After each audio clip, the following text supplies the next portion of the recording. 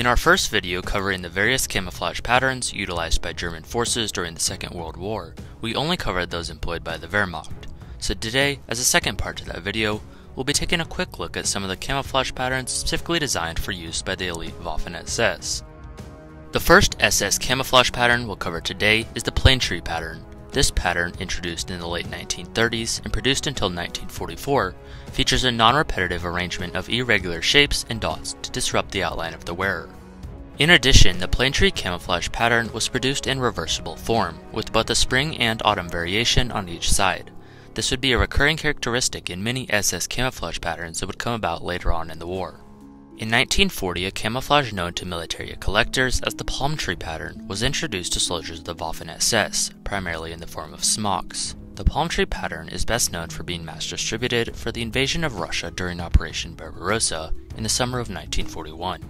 This pattern is quite unique in appearance, sporting disruptive shapes that are somewhat similar in likeness to the leaves of palm trees, hence the pattern's name.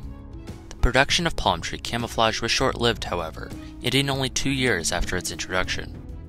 The next SS camouflage pattern we'll take a look at is the blurred edge pattern. This camouflage consists of an oak leaf base print along with additional shadow printing, which gives the pattern both a blurry appearance and its name.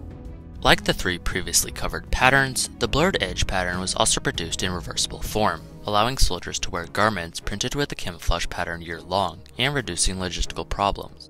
From the base print of the blurred edge camouflage would come the standalone oak leaf A and B camouflage patterns. Production of these patterns would begin in 1941 and continue until 1945.